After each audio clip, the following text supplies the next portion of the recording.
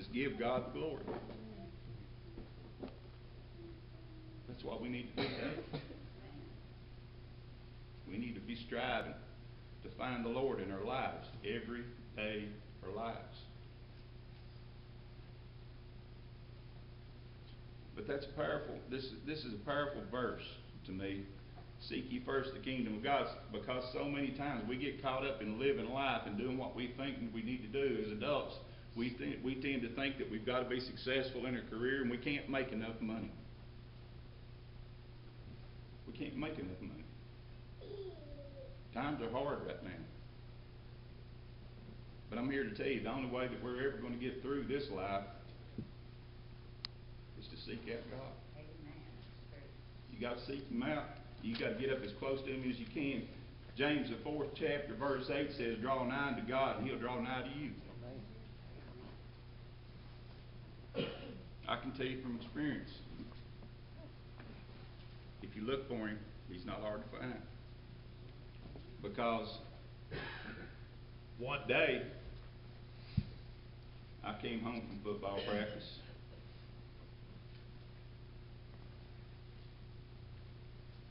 To an empty house. Everything in it gone. My family gone.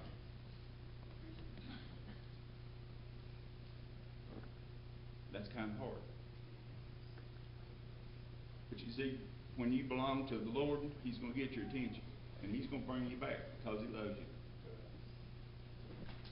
And He had a plan for me. But I wasn't doing it. Wasn't even looking for it. And I was sitting there one night,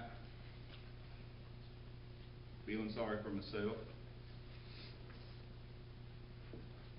Knock on the door, and I answer the door, and a boy that I got to coach a little middle school basketball with, plus the fact that he played about the time that I started coaching, knocked on the door, comes in. Long story short, he gave me this poem. William Shear. For those that don't know. Title of the poem, Footprints. You know, if you knew William, you knew how strong he was in his faith. You didn't have to wait around long to see it. Bear with me, I'm going to read you this poem. It says, one night a man had a dream. He dreamed he was walking along the beach with the Lord. Across the sky flashed scenes from his life. From each scene he noticed 2 sets of footprints in the sand, one belonging to him, the other to the Lord. When the last scene of his life flashed before him, he looked back at the footprints and in the sand, and he noticed many times along the path of his life there was only one set of footprints. He also noticed that it happened at the very lowest and saddest times in his life.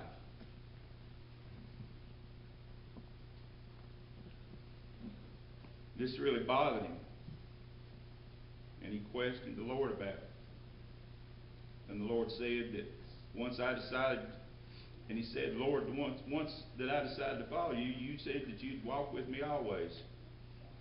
But I've noticed that during the most troublesome times in my life, there's only one set of footprints.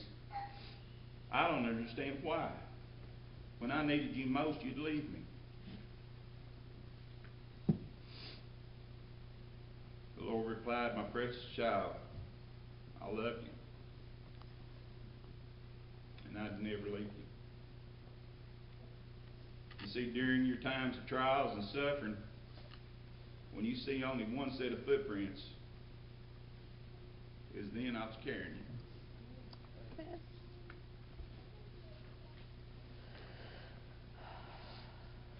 I stopped feeling sorry for myself about that time.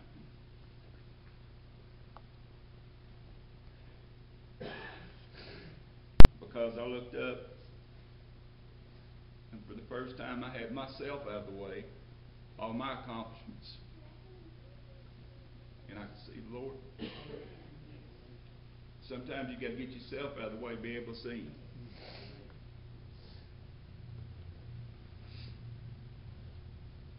And I asked Him to straighten that miserable life of mine out. And I told Him then that I would do whatever He had for me to do. And it's been hard because people that knew me before knew what I was about. They didn't know I was about God. They didn't know that I'd been saved because I didn't live like it. All they saw was a foul-mouthed football coach. And I'm embarrassed to tell you that. Football is kind of an intense sport. If you don't watch, you'll get caught up in it. But I'm going to tell you something else, folks. And you kids need to listen to this big time, because I've told my kids this, and they're learning now that I knew what I was talking about. Because I've been there. It matters who you hang out with. You see, my life started reflecting the people that I was hanging with all the time. And I started having the mouth that they had, and I started doing some of the things that they did, and I kept drifting farther and farther away. Until I had nothing left. And I had to come back to the Lord because He's all I had. But the thing about it is, He was all that I ever needed. But I couldn't realize that. So we got to seek out His kingdom. We got to seek Him out, then seek out His kingdom. But along the way, you need to understand that Jesus doesn't want to be anywhere else but first in your life. He wants the first minute of every day of your life. He wants the first hour, the first second. He wants it all. He wants to be first. And I can tell you, it's not going to work for you until He is. Once you put Him where He properly deserves to be, life is a whole lot more simple.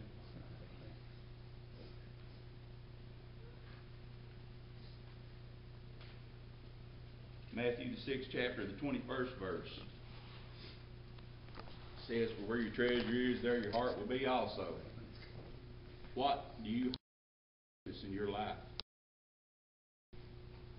Think about it. Because if the answer is not God,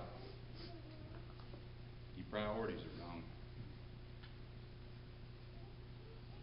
He has to be number one. Because the next verse that I want to talk with you about, Matthew the 6th chapter, verse 24, says, "No man can serve two masters, for either he will hate one and love the other, or else he will hold to the one and despise the other. You cannot serve God and mammon." But God's not against you having a good life. And He's not against you having possessions and having things.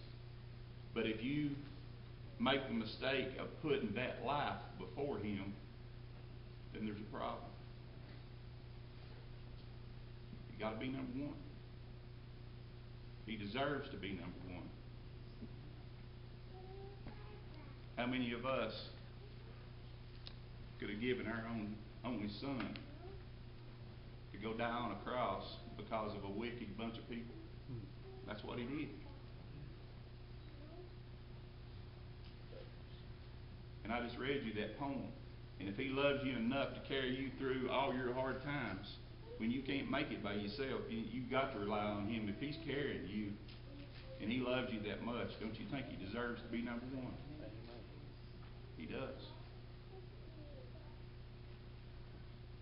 We often get caught up in life, though, and He's not number one. Everything else around us becomes number one. Our jobs, our families, and you need to love your families. That's the thing that's wrong with the world today. There's not enough love in this world. It's mostly about love for self. Nobody else around you, and that's not what the Bible teaches you. The simplest thing to know about God in this Bible is God is love. And if we're going to call ourselves Christians, to call yourself a Christian means to be Christ-like. So that's big shoes to fill right there. but we're to love each other.